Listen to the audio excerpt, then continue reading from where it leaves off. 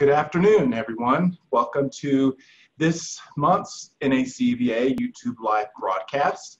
I'm Brian Jones, the Chief Operations Officer and Executive Vice President for the NACVA, the National Association of Certified Valuators and Analysts, and the Consultants Training Institute. This month's topic is a really cool one. It will be a discussion with Laurie Maston and Peter Laurie about the university credentialing program that we've had in place for a number of years, where students enrolled at colleges, universities in the MBA or graduate program can earn or work towards earning the Certified Valuation Analyst CVA credential through the NACVA. Laurie Maston is a 10 or 15-year plus instructor in the Certified Valuation Analyst training program, also a prior chairman of NACVA's Executive Advisory Board. And Peter Laurie is very active in New Jersey, teaching this course at Montclair State, and also active with our state chapters. Both of them hold the CVA, and I should say Laurie has been teaching this program at the University of Denver previously. So hello, Laurie and Peter, thank you for joining us.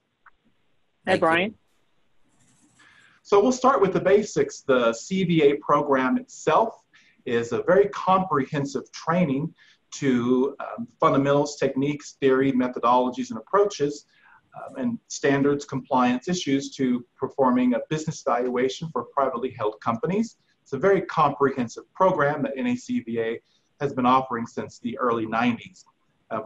We've worked with these university partners to create a turnkey program that these universities have been implementing. And Laurie, particularly, you were very instrumental in helping us to devise this program initially. Can you just briefly talk about the training itself and how we have made this program something that can be implemented at the university level? Sure. So just, kind of in brief, what happens at the university level is the same thing that happens at the training center. It's just on a different timeline, and the delivery is slightly different because instead of being a week long of training, 8, 9 hour, 10-hour days, an exam on Saturday and a report that they get, 6 weeks to write or 60 days. At the university level, we convert it to fit the university format. And so if you're, University of Denver, for instance, is on a quarter system. And in a quarter system, you have 10 weeks for each quarter. So we break up the content into 10 weeks. We have, 4 hours each week with the students, 40 hours, same amount of time we have at the training center. And we kind of parcel it out and deliver it a little bit differently because at the university level, the students are accustomed to having a lecture, but also having exercises and homework and quizzes and exams. And so we kind of had to, take a different look at how do we deliver the same content, have the students comply with the same rules, taking the same exam, submitting a report, et cetera, but do it in a format that is, kind of more palatable at the university level. And actually, I'd like to talk to Peter a little bit too, because what I'm accustomed to is that kind of a faster paced 10-week delivery. Peter, I think you get a little bit more time. What do you do? Yes, you have a great memory. We have a traditional 15-week semester. So the pace or the speed is modest compared to that in terms of the 1-week course. And what it does is it allows the instructor to spend time with additional exercises they can do. I also provide certain cases and readings. So I teach it at the graduate level at Montclair State. So the information and materials provided by NACVA are the foundation and the core. And the course is geared towards the outcome of all the students, hopefully passing the CVA credentialing exam. But again, just to reiterate, at a slower pace, we're able to implement and supplement, I should say, some materials to add and hopefully make concepts more clear to the students. Mm-hmm. So with yeah, the program Brian, entails, oh, go ahead, Laura, sorry. I was just going to add, that I don't want the perception to be that the students walk away with their CVA credential at that point. They still have to comply with the experience requirements. So they're, you know, in candidate status until they can gain the experience. So they submit the demonstration report. Everything's done. They just have to, you know, kind of like those who are getting a CPA license. They pass everything. They pass the exam, fulfill all requirements, but they have to wait on that experience before they can actually get the credential. Right, that's a very good point. So generally how this process works, and we've got almost a dozen universities participating in this program. By turnkey, we mean that all of the curriculum for the CVA training, which includes the course manuals themselves, the PowerPoints, the exercises, worksheets, case studies, recorded video, are all provided to the faculty to use through the course of their term. In Laurie's case, 10 weeks, and Peter's 15 weeks. They cover the core body of knowledge for business valuation, which certainly prepares the students for the process of the valuation engagement and all the methodology and approaches behind it. The universities then have the option to assign the demonstration report, the case study, to the students during the course of the semester or term, encouraging the students to submit the case study as the final exam. Those case studies are submitted to headquarters, and they're graded by our exam and grading committee, which means they comply with our grading and credentialing process for the case study. Then if the students want to earn the CVA, they contact headquarters and schedule the proctored exam. They pay a student member fee. And to Laurie's point, if they pass the case study and pass the proctored exam, they can hold candidate status until they achieve either the CPA license or the 2 years experience or 10 business valuation matters to fully earn the CVA without the candidate status. And so this program gets the students as close as they can to earning the credential. And I appreciate you clarifying that point, Laurie. What has been your experience with the students interested in valuation or learning about this profession, and then considering pursuing it further after their studies? Peter, what's your experience with your students? Well, it's mixed, to be very honest. We have students that take the course, sign up for the course to take the course without really grasping what we're trying to accomplish. It's part of our Masters of Science and Accounting curriculum. And so at Montclair State, we have a forensic accounting certificate. So this course is one of the courses required for students to get a forensic accounting certificate along with their Masters of Science in Accounting. I also have a contingent of students whom, once they start taking the course, it opens their eyes and they become much more enthusiastic about the prospects of trying to pursue a career in business valuation. And then the third set, at least from my experience, has been that crop of student who's going in with the mindset, I already know what, I think I know what business valuation experts do, but I really would want to become one of them, so that they appreciate the fact that, as both you and Laurie have pointed out, we give them the opportunity so that they can become not yet a full CVA, but they would have the association with NACVA and hopefully will pursue the job requirements of the 2 years employment, and or if they pass the CPA exam. Mm-hmm. What's been your experience, Laurie?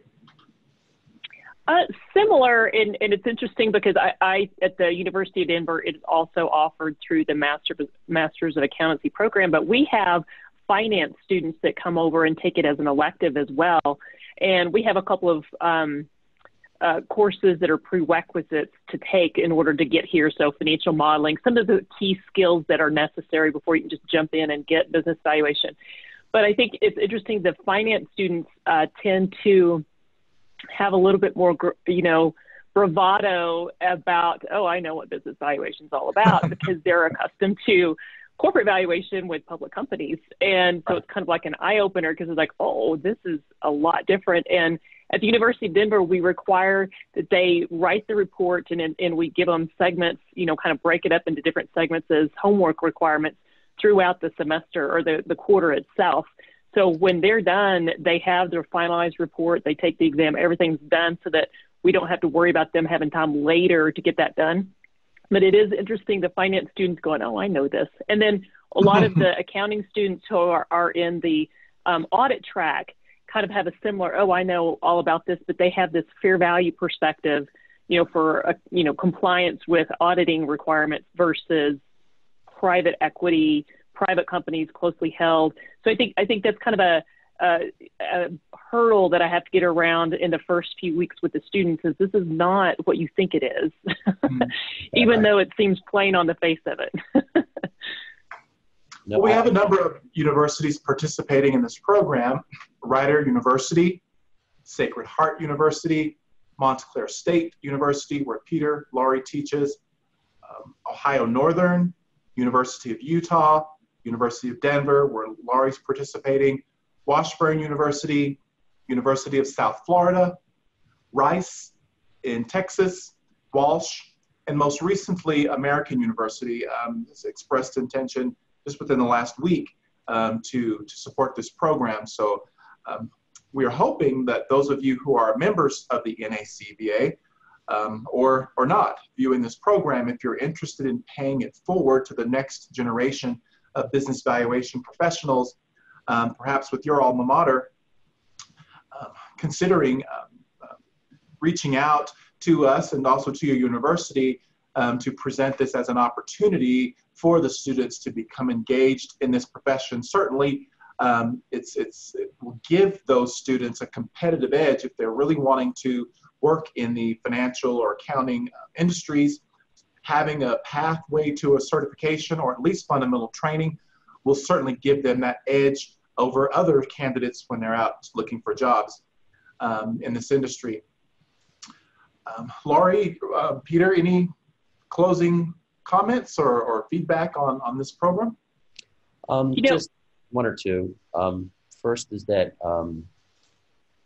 honestly, as you're pointing out very accurately, the students' career paths can split apart and move in widely different directions. But what I continue to tell them about is that this course gives you a fundamental building block upon which you can frame certain situations, whether you're working for an accounting firm, whether you're working for a private equity fund, whether you're working for a corporate finance department. I think the course is fabulous because, again, it emphasizes the fundamental building blocks of what business valuation is all about.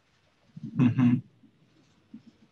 Yeah, and Brian, just because I have the kind of the opportunity to teach at the professional level, the week-long training center that I've been doing, like you said, for about 15 years. One of the things that I've heard consistently from participants there who are younger are comments relating to, gosh, I wish, because one of the things I say is my background, and I mentioned that I teach this at the university level.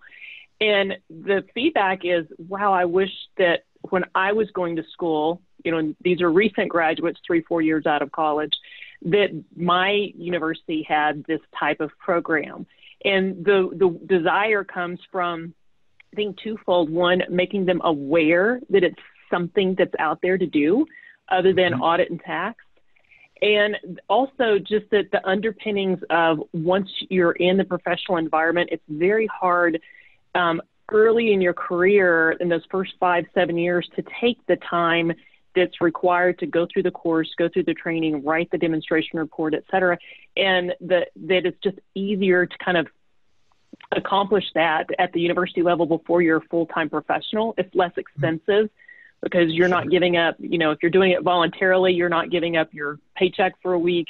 The expense of doing it is just a little bit different perspective. And I think that's really important because the RICE program actually started from somebody who was in one of the training centers, and I had this mention, and they're like, I want to see if we can get this somewhere in Texas. Right. Yeah. Well, I'll also mention that there is no cost to the university to integrate this program. We provide the curriculum, the guidance. For those of you who are interested, certainly there's a lot of material to cover and grasp and also teach. So we provide the opportunity for the professors who are teaching this program to attend our public training so they can be mentored and coached by our core faculty, which Laurie is one. We also can partner with our local state chapters to bring in experts if needed. In fact, through our state chapter program, we are launching an internship program where our state chapters will support these universities, inviting them on campus for a career day where they can further talk about the opportunities and careers in business valuation. The association has just launched a job board so that generally professionals can find work, or if you're in your firm looking to hire, you can certainly post job announcements to our job board. But another element to that job board will be intern opportunities, because that's something we're also hearing from these professors is it's great training and great, teeing up these skills for the workplace, but these students also want to have a sense of where will I find a job, or how can I get internship experience, and that's another level of this credentialing program that we'll be rolling out with this year. So you guys have been doing a wonderful, wonderful job. Both of you, thank you so much. And for those of you who are joining, Chinda, you can certainly place up the slide now to our academic support headquarters website. This is where you can go and learn a bit more about this program and sign up to receive details. What we've discussed here is summarized on that page. If you're interested in paying it forward to the next generation of valuation professionals and contacting your alma mater to start the dialogue about engaging this program for those students, please let us know. We'd be happy to support you. And thanks both of you for spending a few moments with us today talking about this program. Certainly. Thank you. Yeah. And we'll see you next time on the next edition of the NACVA YouTube Live. Have a great rest of your week.